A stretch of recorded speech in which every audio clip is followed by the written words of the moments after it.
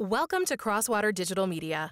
This is our virtual atrium featuring previews of virtual reality applications for medical training and education. Today, we'll see demonstrations of immersive training experiences, situational testing, skills demonstrations and bedside manner, enhanced lectures, tours, and 3D medical models. In medical settings, it is essential to be trained and to be able to use that training in an often chaotic environment. When malignant hyperthermia presents, time is of the essence for anesthesiologists and the entire team. Placing a trainee in a 360-degree operating room environment with spatial audio prepares them for immersion in the clinical environment. Offering decision-making options in the simulation primes the clinician for real-life treatment readiness. Okay. Can we call for Dr. Pivarunas?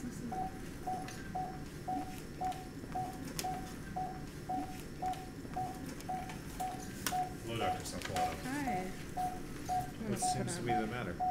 So, he's a 22-year-old who came in for a lab appy. Everything was uneventful on induction, easy airway, he has no medical history, no drug allergies.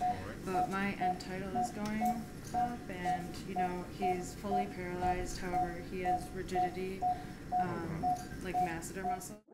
This end tidal reading is an indication to That's the correct choice. Now let's see how your choice directs the situation.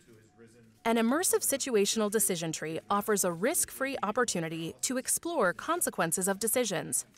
If the clinician chose to increase saline, you would be watching a different outcome right now, which would show the person in the headset the importance of malignant hyperthermia signs. VR 360 surgical simulations prepare students for the fast-paced, often intimidating operating room. This immersive preparation helps students get the most out of simulations and prepares them for clinical settings where patient safety is key. In this module, the student is tasked with finding the practices which go against the principles of sterile technique. The student explores this environment with confirmation when finding the breaks in sterile technique. For example, when they look here, this gown is not properly tightened.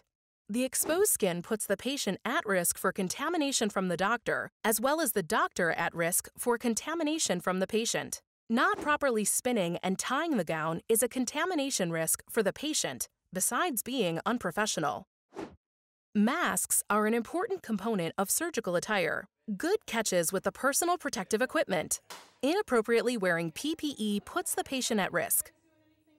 Other points to find include: it is important to have a keen eye for recognizing breaches in technique and being comfortable enough in the operating room to point these out without hesitation. Patient safety depends on it. From technical skills to building empathy, VR brings a trainee into the environment, offering a robust base for their learning experience. That can damage the connection between the suture and the needle, and you're more likely to have that break and interrupt your suturing process.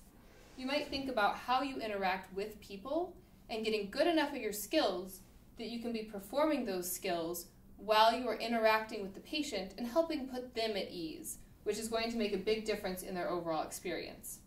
So now our local should have taken effect. Let's see. How's that? Good. Do you feel anything? No. This also brings a traditional lecture and offers benefits such as the ability to visualize content in 3D. With opportunities to explore a topic in more depth with features such as bookmarks, flashcard options,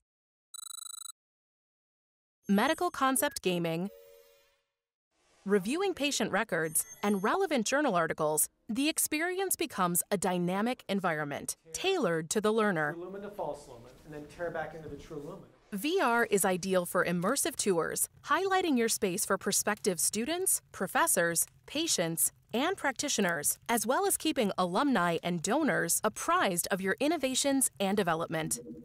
Welcome to the Surgical Simulation Center, where surgical residents and medical students alike hone their skills with procedures as straightforward as simple suturing techniques to those as complex as arthroscopic procedures.